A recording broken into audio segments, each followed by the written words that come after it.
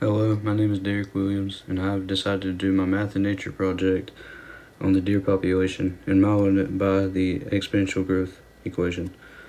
So the equation is population, P, equals the initial population, I, times 1 plus the growth rate to the t power of time. I've chosen an example to use. For this example, I have chosen the initial population as 100,000, the growth rate at 1.5%, and this will be over a 3.5 year span. So in order to get your equation, it'd be P equals 100,000 times 1.0.015 to 3.5 power. And then you condense it to P equals 100,000 times 1.015 because you have to convert the percentage to a decimal. That'll give you to the 3.5 power, and then you put it in the calculator.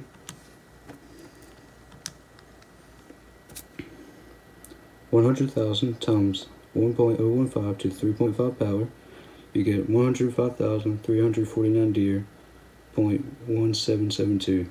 You'd have to round down to 105,349 because you cannot have a fraction of a deer.